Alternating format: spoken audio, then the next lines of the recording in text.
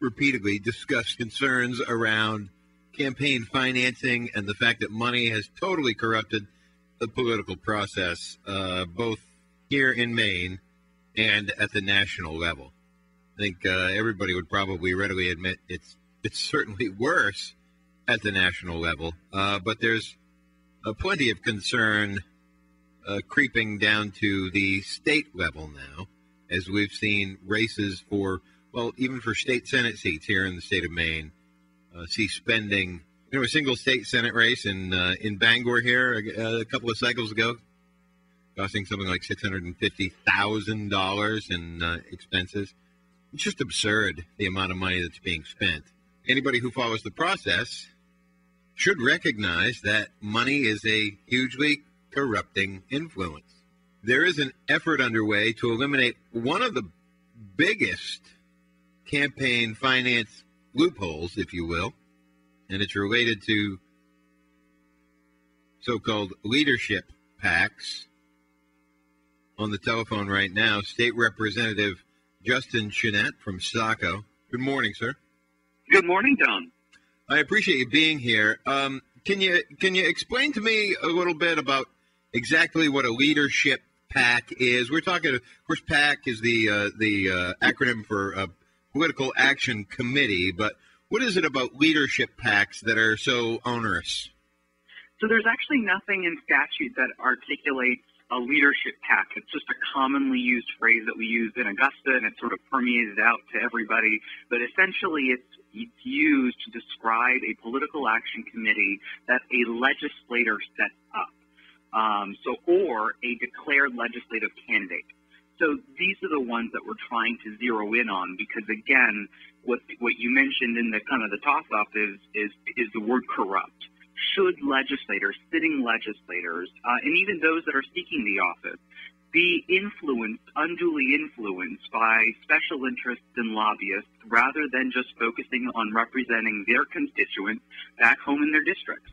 And that's what we're trying to fix. So these PACs that we're talking about here, the so-called leadership PACs, it kind of gets that tag, leadership PAC, because why? Because it's usually members of legislative leadership who are engaging in this practice? Right. So primarily it's used between legislators that want to actually obtain some leadership role, Speaker of the House, President of the Senate, but it's not necessarily just meant for that purpose. What they use the money for is to basically spread it around to different races, help other candidates within their party. But the big kicker that gets overlooked consistently is the fact that you can actually indirectly spend that money on your race. Now, legally, you cannot directly use your PAC money for your own campaign committee. But what ends up happening consistently is you'll raise a lot of thousands and thousands of dollars through your leadership PAC. You donate that money to either your party caucus or actually the Maine Democratic Party or the Republican Party, and they will then spend that money in way of called independent expenditures. So everybody listening at home is probably like, okay, that means all those mailers I get in the mail, or all of the TV ads you're seeing, especially that have either a negative connotation or kind of propping up a particular candidate. So that's an indirect way of funneling all of that dirty money, dark money, back into your own race. And it's a big loophole that we have to fix. We're speaking with State Representative Justin Chenette of Saco. Did I hear you correctly in that these so-called leadership PACs are often aimed at essentially the voting process to determine legislative leadership? I mean, those are elections that only members of the legislature can participate in. I mean, what sort of money would you need for that type of literal in-house campaign? Well, to me, leadership isn't about raising money. It's about your ideas and what you want to bring to the table.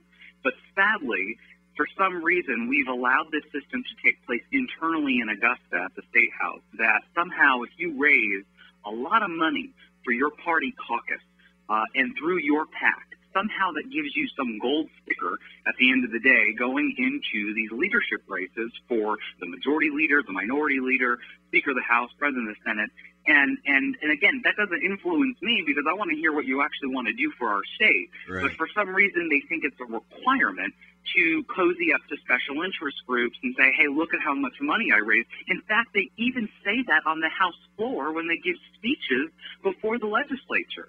Now, this is all, of course, happening behind the scenes, but it really highlights to me the cancer that's eroding away our democracy internally in our state house, that we have to shore up, and we can do it. There's a number of proposals that are on the table this session that will aim to tackle different aspects of this issue.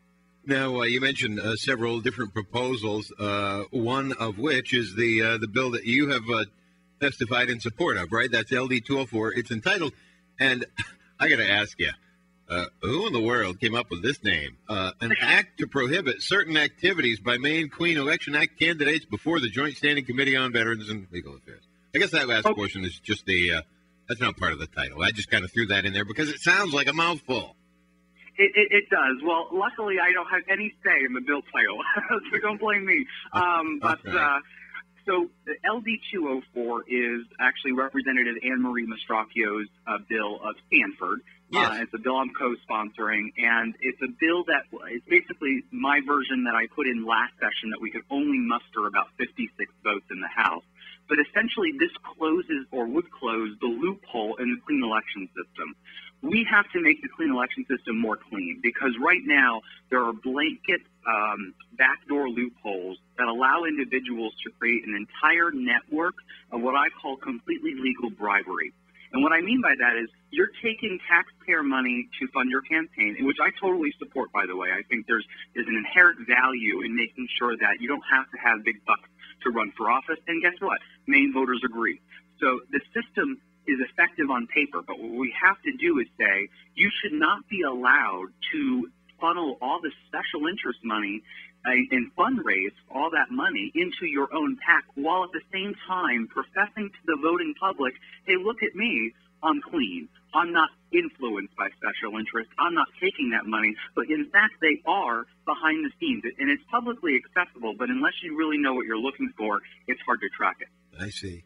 Now, you mentioned that there are a number of different efforts underway during this current legislative session. I noticed that this particular bill that you've just spoken of is one that has garnered support from the editorial board of the Portland Press-Herald based on their op-ed that was posted just yesterday. The title, Leadership PACs Create Loophole in Maine Races, and they refer to the bill that you are supporting as the best bill of the bunch. That's got to be somewhat encouraging, but certainly the support of the editorial board of a newspaper and getting broad support within the Maine legislature are two entirely different things. Entirely different things, and I will mention, too, what the Portland Press-Herald mentioned was actually one of the other proposals, and this is my bill that's actually been put forward, that would actually ban all leadership PACs for either a declared candidate, whether you're clean or traditional, and for sitting legislators. So why they supported that particular proposal is it doesn't pick on clean election candidates. It's an all-out ban on these PACs because, to me, at least traditionally financed candidates, there's a cap, right? So between clean election candidates and traditionally financed candidates, there is a limit on the amount of money being infused in that race. The problem with PACs is it's an unlimited amount of money, as stated by Citizens United. And so the problem is what we can do with my proposal that kind of takes it a step further from the one we were just talking about is saying, okay, let's make it an even playing field on both sides. You can run your campaign committee. If you're a traditionally financed candidate, you can fundraise with the cap at $375 per donation. You can become a clean election candidate and take public dollars for your campaign. And guess what? My colleagues could still fundraise for their party caucus. They could still fundraise for their party with this law going into place. So they're concerned about, oh gosh, this will limit our ability to fundraise. This just says you should not, as a legislator or one seeking that office, not directly take money from the very special interests and lobbyists we're supposed to be regulating. You know, what really bothers me, Don, is to see chairs of certain legislative committees directly taking money from the very industries they're supposed to be regulating. So you'll see chairs that oversee a particular committee of oversight, so a particular subject matter. Can you give me a specific example, Justin? So, for instance, AT&T, Time Warner Cable, these are big multinational corporations that will directly deposit money into PAC, and it just so happens that it might be the chair of the Energy Committee, or it might be in leadership, and it's used to try to gain access, gain favor on a particular public policy point. So while somebody listening at home may not have that direct influence over a legislator, they could send an email, they can make a phone call, but they're not writing a $1,000 check to a PAC. What do you think speaks louder for some people? What do you think creates a bad perception of our government? It's that $1,000 check. Why do we need to create that system? Why can't we put a stop to it? We're speaking with State Representative Justin Chenette about money and politics. Interesting that you mentioned as an example companies like AT&T and Time Warner. We've been spending a lot of time on this radio program talking about the importance of expanded broadband capability in our state and what that means specifically with economic development in mind. And I'm not talking about a broader availability of a service like DSL internet from a company like Fairpoint. I'm talking about something like fiber optic cable and public-private partnerships, the likes of which we have seen in the town of Rockport, which are able to provide incredible access to the internet. And it's the sort of thing that would lead companies to actually choose to locate here in the state of Maine, all other items not even being equal. If they can come here and get that sort of connectivity, they will. And we've seen just recently, Time Warner Cable, for example, hosting an event that they invited lawmakers to, had actually paid for the lawmakers' lodging and meals while they were there at a very nice location in Cape Elizabeth, to explain to them why public-private partnerships were such a horrible idea.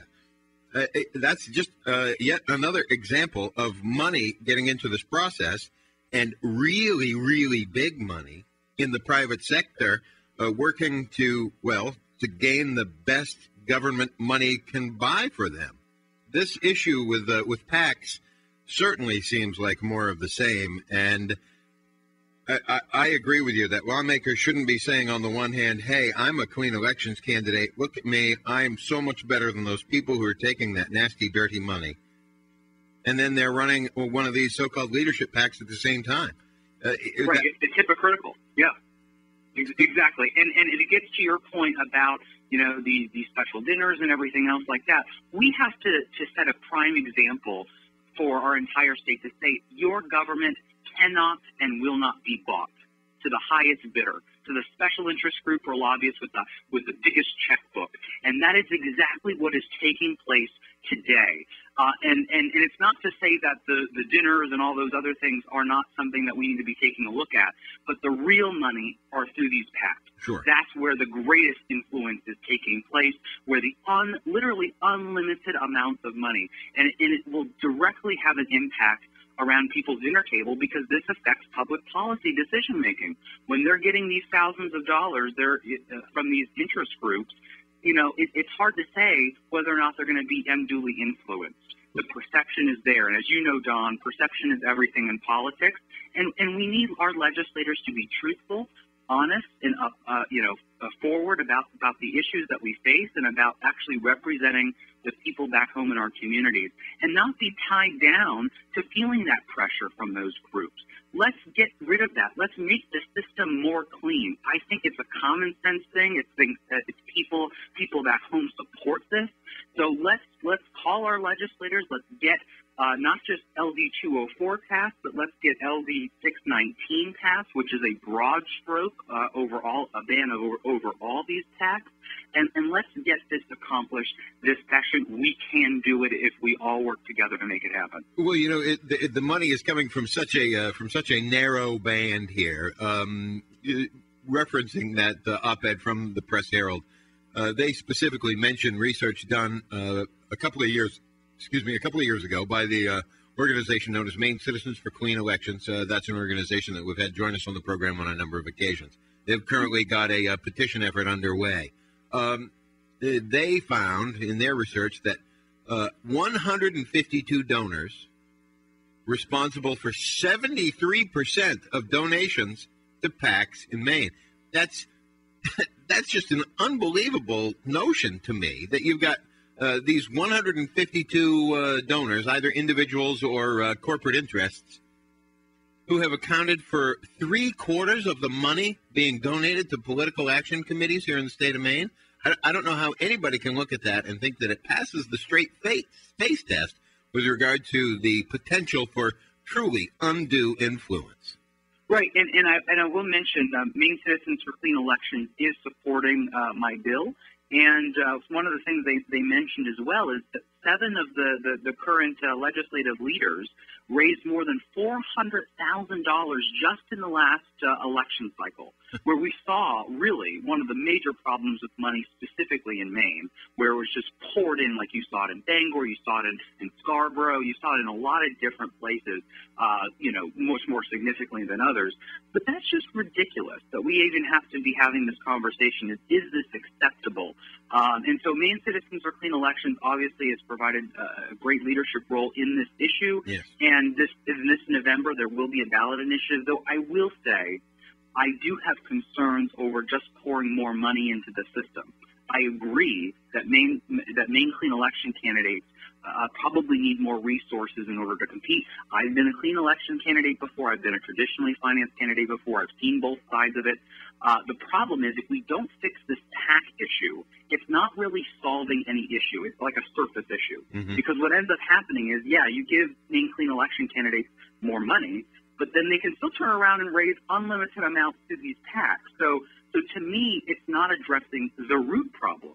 You fix the root problem, and then let's have a conversation about upping the ante for the clean election candidates. And at that point, I think it would be acceptable. But until we fix this PAC issue, I have some major concerns about just moving forward with pouring more money into a system that's already, the flood of money is already there. So that's my major concern moving forward with the ballot initiative until we pass this PAC reform. And I think we have a good shot at it this time, but it has consistently been very difficult to get my colleagues on both the Democratic side and the Republican side. It's like whatever party is in power, they never want to talk about PAC and campaign finance reform, even though this is a Democratic principle. This is in the Democratic Party platform that we fight to get money out of politics. And yet when Democrats are elected, somehow their brain shuts off from Democratic values, and we are just like, oh, no, we have to play the game now. That is not acceptable, and we have to hold Democrats and Republicans accountable. So when they give speeches in the campaign about we got to get money out of politics, and then they turn around and vote against things like this measure, against PAC and campaign finance reform, we have to call them out for it. I'm guessing that calling out legislative leadership like this hasn't exactly, gotten you cards and flowers and candies from people.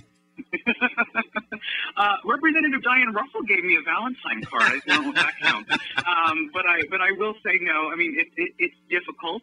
It's not a popular position to take, and especially as somebody who's a young legislator. I arrived at the State House at 21 years old, and I'm fairly new. I'm in my second term. It is not a popular issue to take on so early. But I think it's right, and I think at some point we actually have to step up and say, if we all sat on our hands and said, well, gosh, we can't tackle that issue, we're going to be pressured, or we have to play the game. Does it really matter whether or not you're Speaker of the House or President of the Senate, or you curry favor with people internally? This is about representing the people back home in your districts who put you in these positions. This is about making our state better. So what if you have to ruffle a few feathers to actually get something accomplished on behalf of those people? I mean, why are you even there? So that's why I think my colleagues need to recognize that is their job. Their job is representing the people and not special interest groups. And it's a high time that we say that legislators will not and cannot be bought. I got to tell you, nobody would be happier than I if we could get to such a point in time where people such as yourself who are really trying to move these very important initiatives forward no longer ran into comments coming from seated lawmakers, things like, "Oh yeah, well he's the new guy. He'll figure it out eventually," or "Yeah, he's an ideologue, but he'll come around."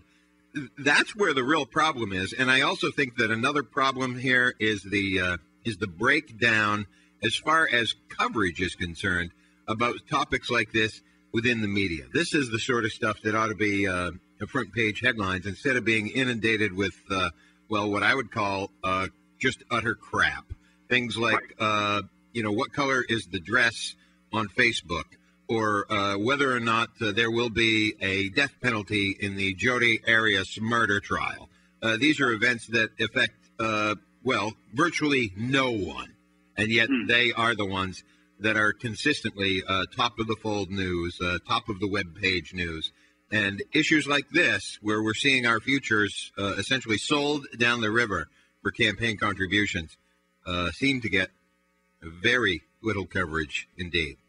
And what's frustrating is, and it's not to take away the fact that legislators haven't put in really bad bills, but it's like when I hear on the news of coverage about the state dog, for instance, and thinking back at the state dessert or the state, take that dog for a walk while I'm stuffing my face with a whoopie pie and washing it down with Moxie, and knowing that I'm really doing the state a favor by engaging in those three things. Right. I agree. Patently absurd. Right. It is absurd, and I don't take away the fact that legislators have a responsibility to put in good bills, but I would say the media could focus on the real issues. I mean, we're dealing with over 1,700 bills. There's bound to be bills that are kind of silly, or maybe they're constituent specific. So maybe if a constituent comes before a legislator and say, "Can you put this bill in? I really want it." Right. I usually feel like we put it in because that's our job, and so sometimes it's a little silly. However, the media could recognize what that is and say, you know what, let's focus on the things that are substantive, that are based on real issues that are affecting people and affecting our entire government, like PAC and campaign finance reform. But it does seem like that's a hard sell because it's not an easy topic. Unless you're sort of following politics on a consistent basis, it can seem very in the weeds. It can kind of seem like distant. Does this really impact my life? Does this really impact my job? And the problem is, it really does, because this directly impacts any decision that we make on those 1,700 bills, on the big budget that we're dealing with from the governor, because each piece has some special interest group. Each piece has an army of lobbyists that line the halls wanting to curry favor and get our support for something, or to not vote for something. Meanwhile, people are at home working really hard, trying to make a living, and everything else. And so they may not be able to essentially lobby their own legislator, because you would think your own legislator is going to represent your voice, not the voice of some group that just paid you a check for $1,000 or an unlimited amount of money. And so we have an opportunity to fix that. And I hope Democrats and Republicans can come together on something that, to me, is pretty common sense. State Representative Justin Chenette. In favor of LD 204, it's an act to prohibit certain activities by Maine Clean Election Act candidates. We appreciate your work in this endeavor and wish you the best moving forward through this session. We'll look to speak with you again, sir. Thank you so much, Don.